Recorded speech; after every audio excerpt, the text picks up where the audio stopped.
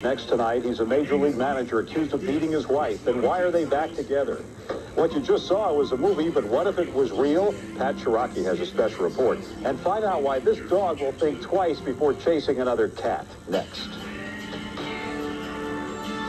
Forget the negative hype. We found out what's really going on with Kevin Costner's Mega $1 Million Water World. And how far will bikini babes go for a roll on Baywatch? We're hitting the sand to find out on Entertainment Tonight. Tomorrow night at 7 on KYW-TV. They're the hot new studs on the hit show Friends, and now Hard Copy knows all their sexy little secrets. Plus, a Canadian Playboy model claims she was sexually harassed by U.S. border guards on Hard Copy. Tomorrow at 7:30. We have crews all over Southern California. This is KYW-TV, Philadelphia. Now, coverage you can count on.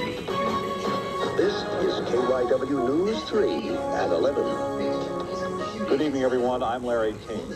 A man who expressed shock and disbelief on News 3 videotape earlier today over the murder of a 69-year-old woman is under arrest tonight, charged with that killing.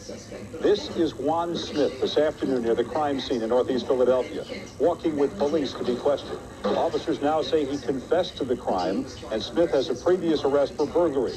Smith is identified as a healthcare worker who regularly visited the victim's house. In fact, he walked up to the house while News 3's Eleanor Jean Henley was there. Listen to his reaction tonight. You didn't know about